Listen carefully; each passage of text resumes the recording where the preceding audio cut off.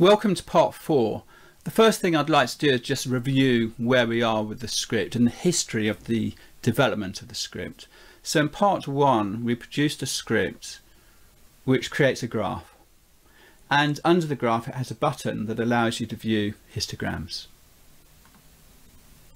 Now this graph, we have hard coded the X variable, which is the runtime.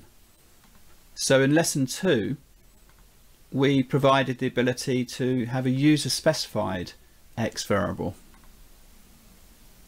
And notice if I click the button for histograms, it correctly plots the distributions for the two variables associated with the graph. In lesson 3, we extended the functionality further so that if I select a predictor variable, not only do I have a button that allows me to view the histograms, but I also have a button that allows me to fit a regression line. And then we did something else. We said, well, hold on, we can't fit a regression line if we choose a categorical X variable. So let's just run that script again and choose a categorical variable. And what we did is we said, okay, well, if it's categorical, we'll provide the option to perform a one-way analysis of variance. And that's pretty much where we finished. But there's one problem now. If we use the button to view histograms, we get an error. And this error is because we are trying to create a distribution of continuous variables, but we now have a discrete variable. So I want to fix this problem that's arisen within the code. It's maybe worth just looking at the code that we need to look at the distributions for these. So if I went to the distribution and say that we have oxy and the sex column, and I'll do histograms only. And let's just minimize the home window, we don't need to see that now. But I want to add summary statistics to oxy, but we don't have the option of this, of course, for the sex. What we can do is add frequencies. So that's the appropriate output in this instance. So let me just save this script to a script window, and that's our reference code. Let me close this. Now let's look at the code that we actually have. So let me just open up lesson 3. Now as this script gets longer, it's perhaps useful, we're going to start scrolling up and down to see the top of the script and the bottom of the script. So it's convenient to split this. I can right click and I can split this horizontally. So now on the left hand side I can scroll independently of the right hand side. So on the right hand side I can look at the bottom of my code, and at the left hand side I can look at the top. And notice here my histograms, we have, maybe you need to just widen this a little bit, but you can see my histograms, we're trying to create a distribution of continuous variables. Compare that code to this code here, whereas what I have is one continuous and one nominal. So we need different types of code in here depending on whether the X variable is continuous or nominal. So to fix this, I'm going to add an additional parameter that will be input into this function, and this is going to be the type of the X variable. And now what I can do is say something like this. I can say if X type is equal to continuous, then we're going to do this distribution.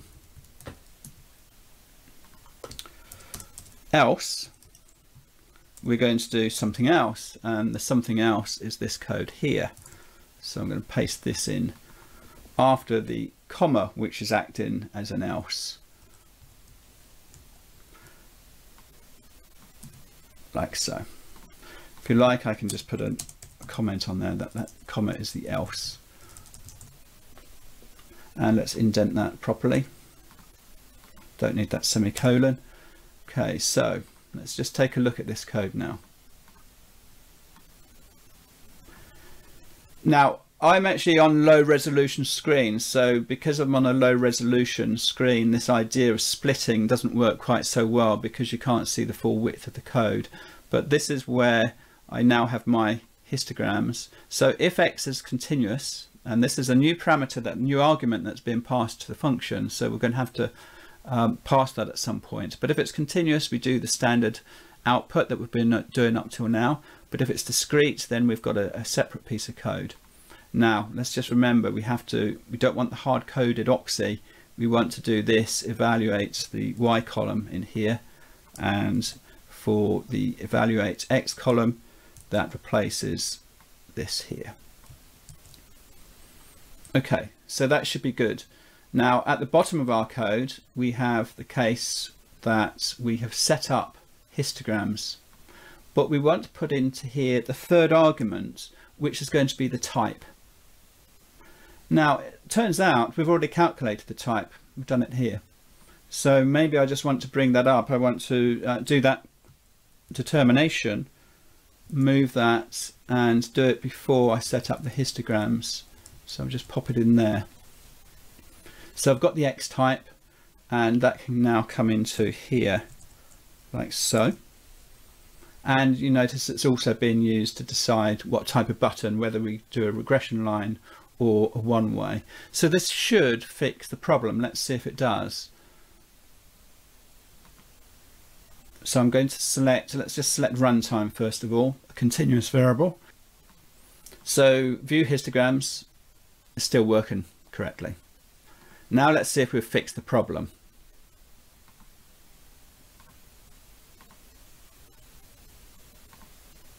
And now this is working correctly. So problem fixed, that's a good job done.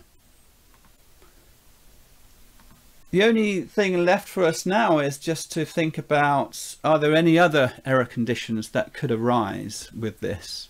So let's run the script again and think about what's happening. Well, when I run it, the first thing it does is give me a list of all the columns in my data table. The only thing that can really go wrong is that we don't have a data table in the first instance. So let's look at the code. At the very beginning, we just define our functions, and then we have our main code that starts here. And the first thing we do is we define the y variable, and we get a reference to the current data table. What happens if we don't have a data table open? Well, let's see. Let me just show DT. And in fact, I can just run these two pieces of code. Let me do a right click and show the embedded log. And if I show this at the moment, then you'll see that DT is a reference to the data table fitness. Let me take that data table and close it. So now I have no data tables open, and let's do this again. And you can see it has the value empty. Empty is a special condition in JMP that we can detect. So I can do the following. If is empty DT, I'm going to do something. I'm just going to display an error message in a new window, missing data.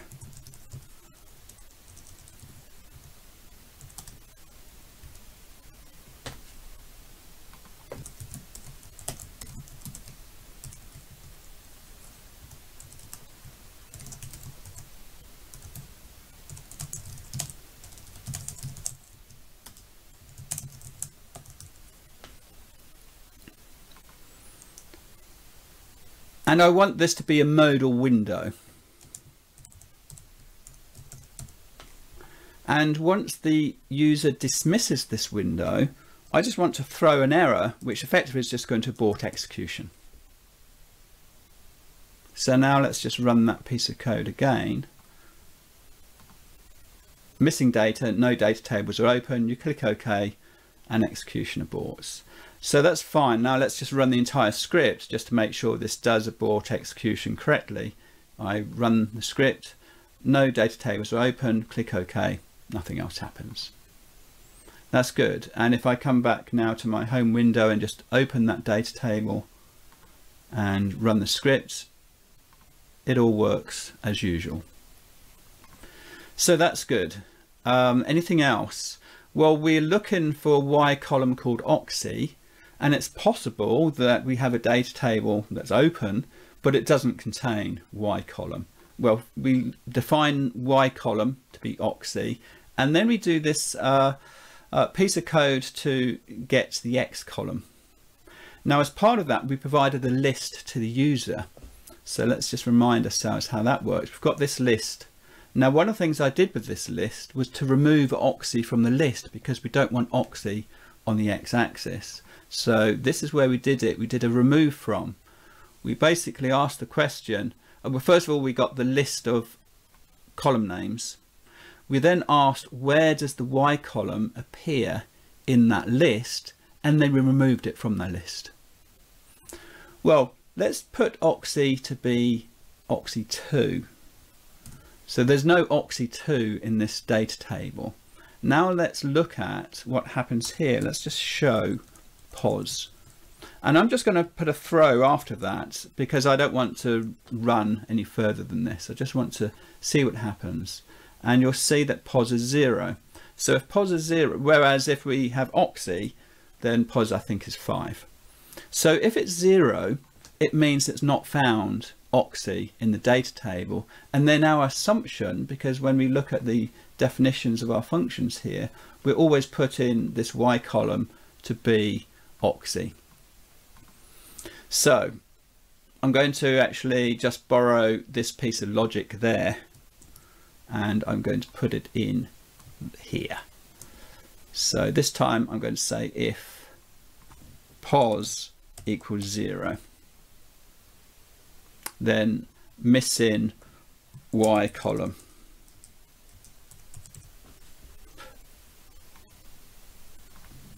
And I can say oxy column not found.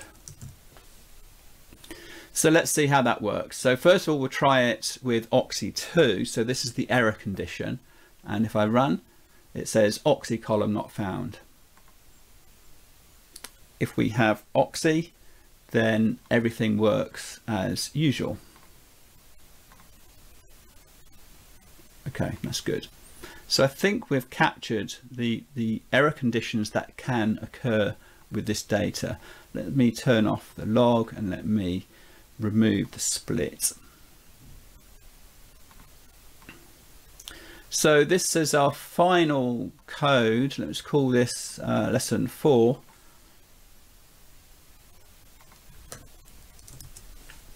And just to summarize again, so we can run the script, we can choose a categorical variable, and we can perform one-way analysis of variance, and we can also correctly view the histograms for these data. This pretty much finishes what I set out to do with this script. But one of the things you'll find is as you develop scripts, you start using them and you start realizing that there's better ways of maybe designing them. So in part 5, we're going to redesign this script, and let me show you the motivation for it. I can run the script and I can maybe look at run pulse, and I can run the script again and look at something else. But it's pretty tedious to have to keep running the script each time I want to look at a different variable. It would be much nicer if I could actually just put in here a column switcher and switch the X variable for a whole list. So instead of asking me for the X variable, maybe I want to ask the question, provide a list of variables, and this is the list that's going to go in the column switcher.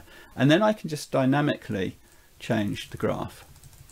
But what I also have to do is dynamically change the behavior of these buttons. So this perform one way ANOVA has to change according to the modeling type.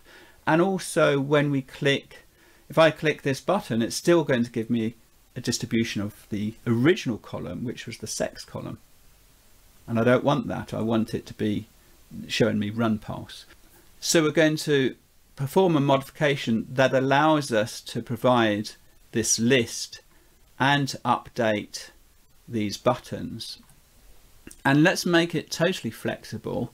Let's not hard code the Y variable. Let's allow the user to specify the y variable. So we'll start that process in the next part of this video sequence. Hope you're finding this useful. If so, please give the video a like. If you have questions as we're going through, please put the questions in the comments and I'll get back to you. Look forward to seeing you in the next video. All the best. Bye for now.